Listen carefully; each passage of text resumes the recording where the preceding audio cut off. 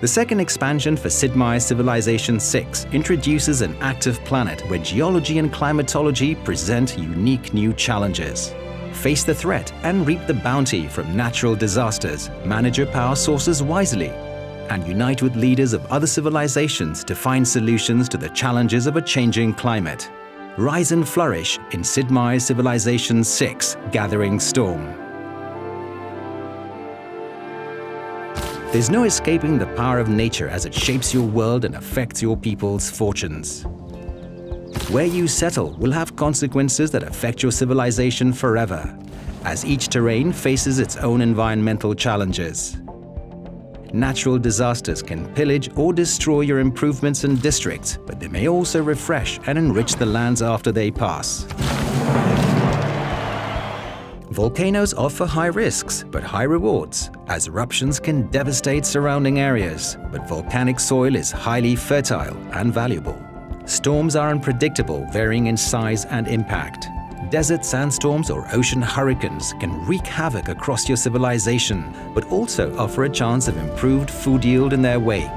Blizzards and tornadoes are the most destructive of the storms, though blizzards may have some nice benefits if you're playing as Russia, while grassland tornadoes cause nothing but destruction. Weather every storm to rebuild stronger and smarter. The incredible benefits of settling near rivers now come with the additional dangers of flooding. Floods can destroy and pillage improvements, with even greater damage during severe flooding, but they also offer a chance of greater food yield afterwards. You can prevent river flooding by building a dam, or coastal flooding using new technologies like the flood barrier. The complexity of climate change is the final environmental challenge your people will face.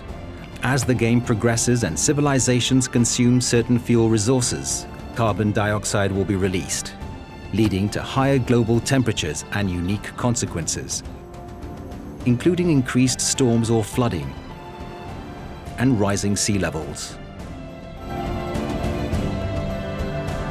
While climate can destroy your civilization, resources will build it. Strategic resources are now divided into fuel to meet the power needs of your cities and late-game units, and material to make resource-dependent units.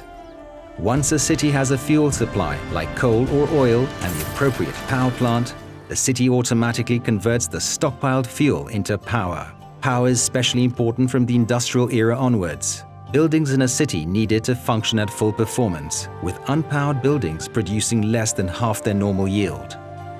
Military units also require material and fuel resources for production and maintenance, with resource-deficient units becoming weaker in combat.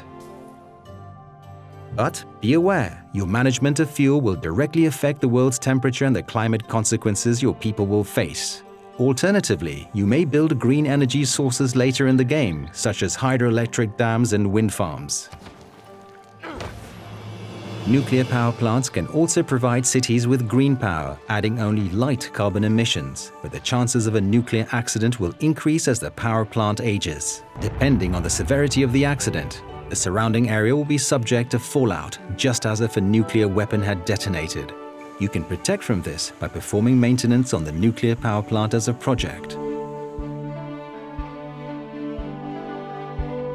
The true test of facing global changes is working with other civilizations. Make your voice heard among other leaders during meetings of the World Congress and craft a path toward diplomatic victory. Earn diplomatic favor through alliances, influencing city-states, competing in world games, participating in peace accords, and more. Use your favor to help or hinder others. Extract promises from leaders, increase the weight of your votes, or propose resolutions that will affect all civilizations. All emergencies now fall under the oversight of the World Congress and must be requested and passed through a special session before they will receive aid. Now more than ever, the fate of the world will be decided by every nation.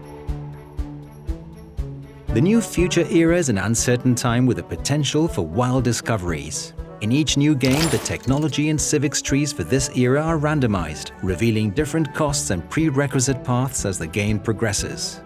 Players will need to choose their research projects wisely to uncover these futuristic marvels. Combat adverse environmental effects with speculative ideas, such as relocating your population out to seasteads. develop advanced technologies and AI to recapture carbon emissions, and discover new items to help achieve science, culture, and domination victories. 8 new civilizations and 9 new leaders are introduced, including Hungary, Maori, Canada, Inca, Mali, and Sweden. Each brings unique bonuses, gameplay, units, and more. The world is larger than ever with new world wonders, natural wonders, and units, including the GDR and Rock Band. Bend the map to your will with new improvements like railroads, mountain tunnels, and the Canal District. And survive the greatest disasters in history in the new scenarios the Black Death and War Machine. In Sid Meier's Civilization VI Gathering Storm, the world is more interconnected and complex. You must contend with the power of nature, planning for disasters and rebuilding after them, all while navigating diplomatic relations with the rest of the planet. Every path will affect your environment and impact the planet's future. How will you conquer the elements? And what kind of world will you create in Sid Meier's Civilization VI Gathering Storm?